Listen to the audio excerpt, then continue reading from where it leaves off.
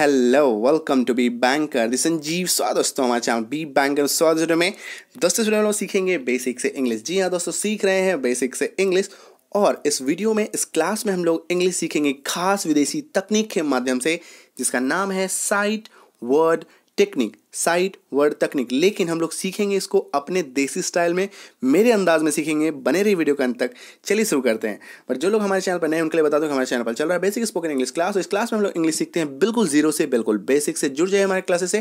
Class आती है हर रोज शाम 9 बजे। जुड़ने के लिए करना है, चैनल को सब्सक्राइब करना है, साथ ही बेल आइकन दबाने से बेल आइकन दबाएंगे, क्लास आएगी, मैसेज आएगा, क्लास जो है आ चुकी है। आप सीधे सीधे इस दिए गए व्हाट्सएप नंबर पे सिर्फ और सिर्फ व्हाट्सएप करके भी हमारे क्लासेस से जुड़ सकते हैं। और वीडियो को लाइक करना मत भूलिए माय फ्रेंड, बिकॉज वीडियो जो हमेशा की तरह टॉप क्लास A1 और ध्यान से होते। चलिए शुरू करते हैं, सीखते हैं साइट वर्ड टेक्निक के माध्यम से अंग्रेजी। दोस्तों साइट वर्ड का मतलब होता है दर्शन। दर्शन शब्द, जैसे ही आपको किसी शब्द के दर्शन हुए, आपको उसकी अंग्रेजी आपके मन में आ जानी चाहिए। तो जैसे ही किसी हिंदी वाक्य में या हिंदी कहीं पे शब्द में अगर आपको दिख जाए होना, हो या बनना, तो समझ जाइए वहां पे बी लगना तय है। आइए एक उदाहरण के माध्यम से समझते हैं। यह कुछ भी हो सकता है। ठीक है, यह कुछ भी हो सकता है। यहाँ पे देखिए हो आ गया है ना, ये देखिए हो। तो वाक्य में, अंग्रेजी वाक्य में बी लग जाएगा। तो क्या हो जाएगा? It can be anything. It can be anything. Clear है? आ गई समझ में? चलिए लेते हैं अगला शब्द। अगला शब्द है से। से का जो इंग्लिश है दैट इज फ्रॉम। से का और एक इंग्लिश होता है टू, वो हम लोग आगे आने वाले वीडियो में सीखेंगे। परंतु मीनिंग तो एक है, ठीक है, ध्यान रखना है, लेकिन इस्तेमाल अलग अलग होता है। तो ये चीज़ समझना है। क्लियर है? चलिए देखिए, जैसे यहाँ से लो, यहाँ से लो, कुछ सामान जो आप कहीं से ले रहे हैं, तो एक चीज़ कोई एक जगह से दूसरे जगह पे जा रहा है, तो ये वाला से है ना, ये ध्यान रखना है आपको। तो यहाँ से लो, ठीक है, तो वाक्य में क्या लग जाएगा? फ्रॉम। तो टेक फ्रॉम हियर, यहाँ से लो। क्लियर है माय फ्रेंड? आ गई समझ में? चलिए अगला है या। अगर वाक्य में आपको या दिख जाए तो और लगना तय है, OR और। ठीक है, आइए एक उदाहरण के माध्यम से समझते हैं। जैसे कि चाय या कॉफी। चाय या कॉफी, आप क्या लेंगे, चाय या कॉफी? तो या आ गया वाक्य में, तो और लगना तय है, टी और कॉफी। टी और कॉफी। क्लियर है? आई समझ में? चलिए नेक्स्ट इज द्वारा। अगर आपको कहीं पे वाक्य में दिख जाए द्वारा, ठीक है, तो अंग्रेजी में वहां पे थ्रू लगना तय है। द्वारा का एक और इंग्लिश होता है बाय, लेकिन अगेन से मैं आपको बता देता हूँ, यूजेज जो इस्तेमाल है वो अलग अलग होता है। वो आने वाले क्लासेस में हम लोग सीखेंगे, है ना। तो द्वारा जो है उसका क्या होता है? थ्रू। ठीक है, ये देखिए कैसे इसको यूज करना है। जैसे कि मान लीजिए कोई इंसान जो है किसी पुल के माध्यम से कहीं और जा रहा है ना, पुल के द्वारा, वह पुल द्वारा चला गया। He went through the bridge. Bridge होता है ना, पुल से चला गया। He went through the tunnel, कोई टनल है, टनल के थ्रू से चला गया। He went through the tunnel, he went through the bridge. तो ब्रिज के द्वारा, ब्रिज के माध्यम से। ठीक है, समझ में आ रहा है? तो इस तरीके से इसको हम लोग को इस्तेमाल करना है।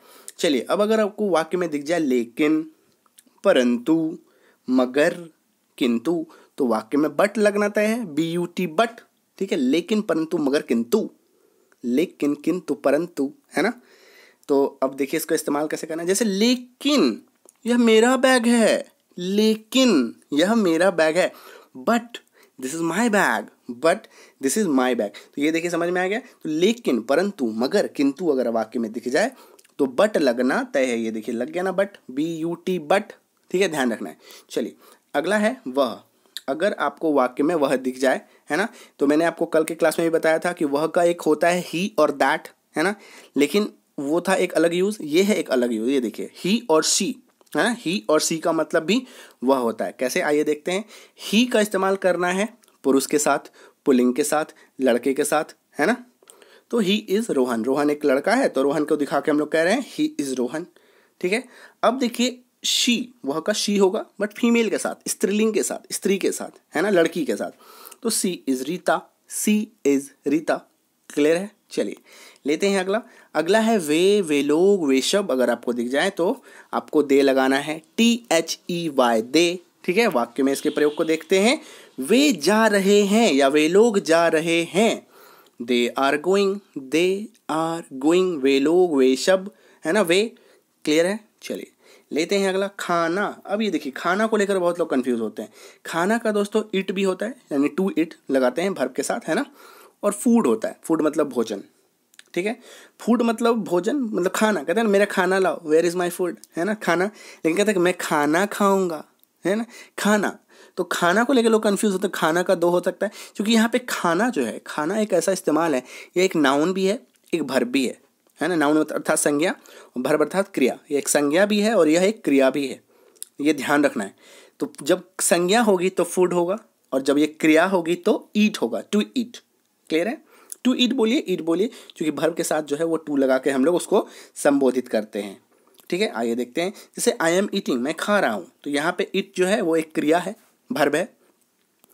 और वेयर इज़ माई फूड, मेरा भोजन कहाँ है, यहाँ पे एक नाउन है, एक संज्ञा है, मेरा खाना कहाँ है। क्लियर है? इस तरीके से। चलिए नेक्स्ट है नाम। नाम की इंग्लिश होती है नेम, NAME। मेरा नाम, माई नेम। क्लियर है? चलिए अगला है घर। घर के लिए दोस्तों आप होम का इस्तेमाल करेंगे, हाउस का नहीं। हाउस का मतलब होता है मकान, HOUSE। हाउस का मतलब मकान। घर और मकान में अंतर है। चलिए माई होम, मेरा घर। क्लियर है?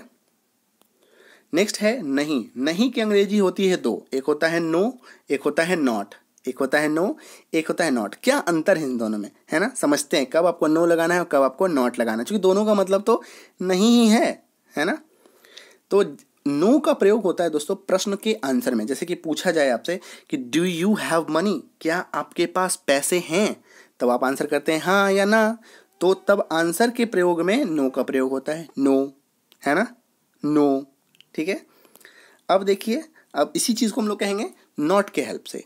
मेरे पास पैसे नहीं है, I do not have money. तो अगर यहाँ पे देखिए नॉट लग गया, आई हैव नो मनी भी बोल सकते हैं, चलेगा, बट चूंकि वर्ब के साथ लगता है तो I do not have money. ठीक है, समझिएगा अंतर है। और नो और नॉट को लेकर के एक स्पेशल वीडियो हमारे चैनल पे, हमारे क्लासेस में ऑलरेडी अवेलेबल है। विजिट कीजिए चैनल पे, प्लेलिस्ट में जाकर के आप देखिए, पूरा ग्रामर के सीरीज़ में आपको नो नॉट के हिसाब से पूरा एक क्लासेस मिलेगा। एक कन्फ्यूजिंग वर्ड का पूरा सीरीज़ बना हुआ है, जैसे कि जिसमें अब हम लोग को समझ में आता है कि जैसे कि कोई भी चीज़ जिसमें हम लोग को कन्फ्यूज़न होता है, जैसे दैट और दैट को लेकर कन्फ्यूज होना तो होता है कि THAT दैट का मतलब वह होता है, THAT दैट का मतलब की होता है ना। बहुत सारी चीज़ें हम लोग को कंफ्यूज करती हैं। देयर, THERE, THEIR, सबको लेकर बहुत सा कन्फ्यूज़न होता है। ये सभी कन्फ्यूजिंग वर्ड पे हमारा पूरा सीरीज़ बना हुआ है, उसको जाके आप देख सकते हैं। फिलहाल के लिए आप ये समझ लीजिए, नो का हम लोग यूज़ करते हैं, प्रश्न पूछा है कोई तो उसमें आंसर करना है हाँ या ना। और नॉट जो है वो वर्ब के साथ चलता है। ये देखिए वर्ब है ना, डू मतलब करना, तो I do not have money. Clear है? चलिए नेक्स्ट है क्या। क्या के लिए आप इंग्लिश का प्रयोग करेंगे व्हाट, WHAT, व्हाट मतलब क्या। ठीक है, चलिए इसका इस्तेमाल देख लीजिए। जैसे कि आपका नाम क्या है या तुम्हारा नाम क्या है, what is your name. Clear है माय फ्रेंड? चलिए लेते हैं अगला। अगला है सब, सभी, समस्त। इसके लिए इंग्लिश होगी ऑल। सब, सभी, समस्त, इंग्लिश होगी ऑल। ठीक है, वाक्य में इसके प्रयोग को देखिए, ऑल इज वेल, सब ठीक है, ऑल इज वेल, सब ठीक है। ओके माय फ्रेंड, चलिए लेते हैं अगला, दैट इज हम लोग, हम सब। इसके लिए इंग्लिश क्या होगी, वी, WEV। आइए देखिए, हम जा रहे हैं, हम लोग जा रहे हैं, हम सब जा रहे हैं, इंग्लिश क्या होगी एक ही, वी आर गोइंग, वी लग जाएगा। क्लियर है? चलिए लेते हैं अगला। अगला है तुम्हारा, तुम्हारी, आपका, आपकी। इसके लिए इंग्लिश होगी योर या योर्स, योर या योर्स।